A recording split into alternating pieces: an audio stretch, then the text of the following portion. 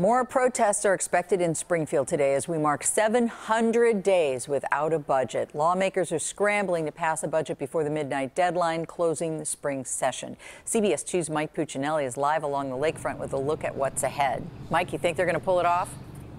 I don't, Roseanne. I do not think they're going to pull it off. This, of course, as you mentioned, the final day of the spring session. And really, as of right now, the lawmakers are no closer to hammering out a budget deal than when they began this latest round of the process some 5 months ago. Now, the full House is expected to vote on a $37 billion spending plan today that would increase taxes by $5 billion. That plan, though, is expected to be rejected by the governor, who says it doesn't include property tax freezes or workers' comp reforms.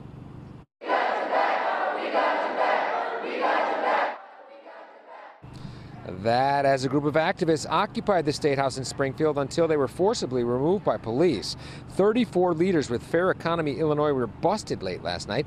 They had marched to Springfield to push for what they call a People and Planet First budget. They took their protest to the front door of Governor Rauner's office. When they refused to leave at around 10:30, they were dragged away in cuffs. Now, the governor did appear on Facebook with his lieutenant governor, where he ripped into House Democrats for, in his words, trying to bail out Chicago.